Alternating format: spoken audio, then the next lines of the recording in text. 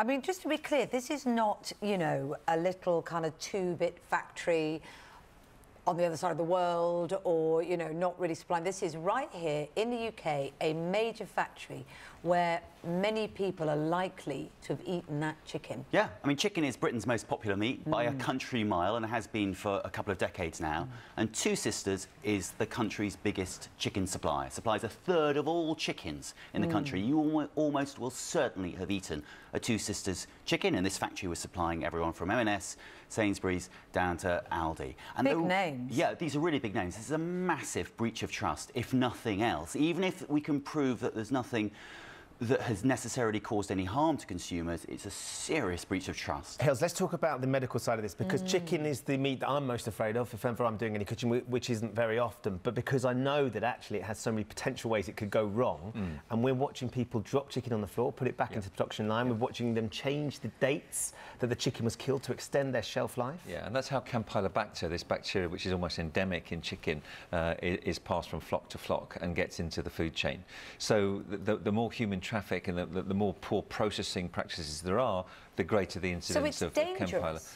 It is dangerous. Campylobacter is in 65% of all the chicken you buy, whether it's from butchers or from supermarkets. Anyway, if you cook it thoroughly, you minimise the risk, and of course there's also responsibility in the home and in restaurants. But if the raw product that anyone is buying is already contaminated and people are being misled because the use-by date is being artificially extended, then that's not only criminal, but it's potentially harmful, you know, in terms of health. Harry, I would imagine that this factory and this company is policed very carefully in terms of hygiene standards. I mean, they say they were audited on many occasions just in the 2 months leading up to when this undercover footage was filmed. Now, either the audits were very flimsy or we're not getting the full picture here.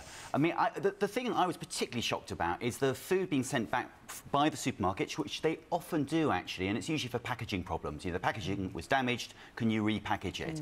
And then it's just being mixed in, so you're buying what you think is exclusive for Tesco chicken, Willow Farm, which of course is fictional anyway, and it's not. It's come from Lidl.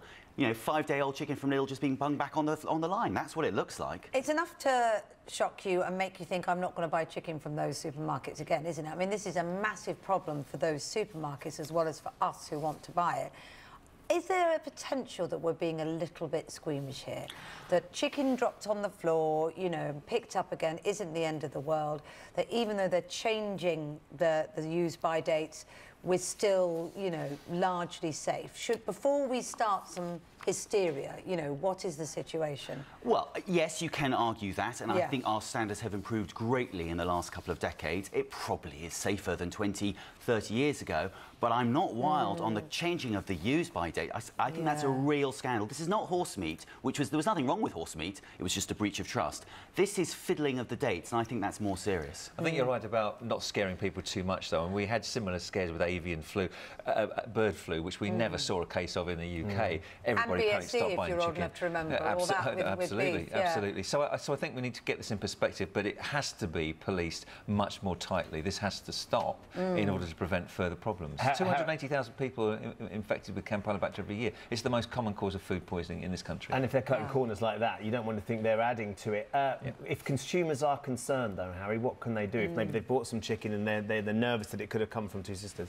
Well, I mean, you can ring up your supermarket and ask. There's a strong chance it has come from Two Sisters. I mean, I wouldn't, you know, I think we have to believe that what's on the shelves, this is the problem, because we you know, what's on the shelf, we don't. There is this, I don't know whether I do trust this is exactly used by, but obviously, you know, don't eat things over the use-by date if you are worried.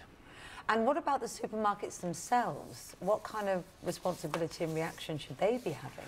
Well, they should be. I mean, again, the company says that the supermarkets send in, the supermarkets have their own auditors who go in, sometimes even unannounced. They need to be stricter with these things. Often, when these scandals come about, they go, well, we have audits, and they often farm them out to third parties. They need to spend more money using their own audits. Someone like M&S has a reputation to protect, and that means spending money on sending their own employees in and really checking things thoroughly. I agree with that, because they demand high high volume for low cost, and they're putting pressure on the processors. So there's pressure everywhere, and maybe the supermarkets also need to do a little bit more. As serious brand damage if they don't. The Two Sisters Food Group said it took the allegations very seriously and will be investigating thoroughly and promptly. A spokesperson said food safety and hygiene was its #1 priority. From some of that footage, it didn't necessarily There's look going to like be that. a few stressed people this morning, aren't there, Absolutely. on all sides. Thank you, Harry. Thank you.